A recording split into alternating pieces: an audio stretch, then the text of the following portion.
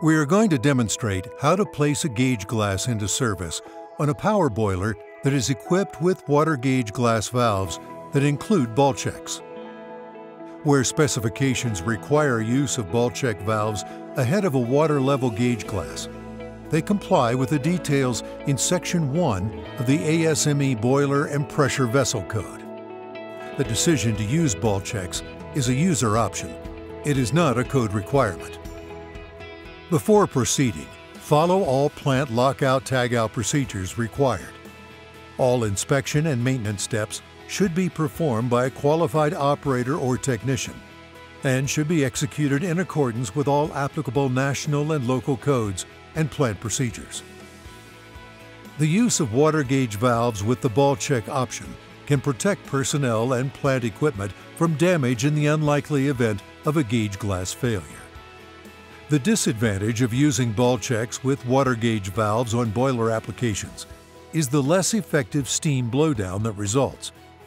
This is due to a restricted flow of steam through the upper check valve when the drain valve is opened. The blowdown procedure causes the flow through the upper valve to act similarly to a failed glass condition.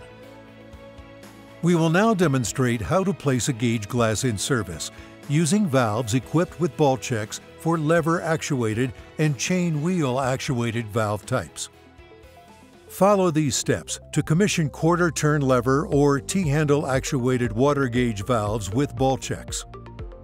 First, check the upper and lower water gauge valve and drain valve to be sure they are all in their closed positions. Confirm the operating chains and pull handles have been installed on valves per the OEM instructions, with the levers aimed downward at about a 5 o'clock position, and the chain installed taut on the right, pull to close side of the levers. If there is a little bit of slack on the left side, it is okay. If one valve opens slightly more than the other, it is okay, but they must both close tightly with no slack on the right, pull to close side. Be sure both handles are installed on the bottom ends of the chains. Inspect the discharge piping on the drain valve outlet to be sure it has been routed to a safe location away from the operator who will open or close the valve. Open both water gauge valves approximately 1/8 of a turn to enable flow. Use care to open these valves slowly. If a leak is detected when opening the valves, stop the process and close the valves. Repair the leak before proceeding. You should be able to observe the water level in the gauge glass rise slowly and come to a stop. Once the water level in the gauge glass has stopped rising, fully open the valves. Note, if you have difficulty getting the water level to appear or the valve levers are not equipped with chains, start over by closing both valves and fully open the upper valve first. Then open the lower valve. The water level should appear.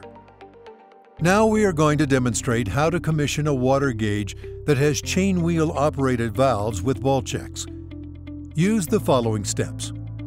First, check the upper and lower water gauge valves and drain valve to be sure they are all in their closed positions. Then, inspect the discharge piping on the drain valve outlet to be sure it has been routed to a safe location away from the operator who will open or close the valve. Using the operating chains, open the upper chain wheel valve approximately 1/2 of a turn. Then, open the lower chain wheel valve approximately 1/2 of a turn. If a leak is detected when opening the valves, stop the procedure and close the valves. Repair the leak before proceeding. Observe the rising water level in the gauge glass come to a stop. Once the water level in the gauge glass has settled, fully open the upper valve. Then fully open the lower valve.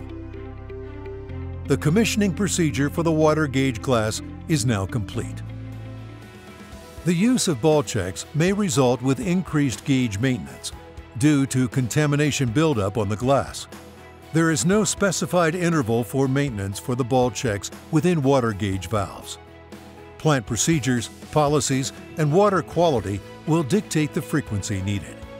However, we recommend annual inspection of these valves. Any inspection work on these valves must be conducted when the boiler is shut down. To inspect the ball checks, refer to the OEM instructions for the components of the water gauge valves. For assistance with Reliance equipment, consult the factory or your local Reliance technical representative with any questions.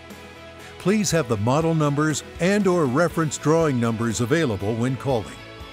Installation photos can also be helpful for diagnosis of a concern. You can also contact us at our email address, relianceappeng@clarkreliance.com.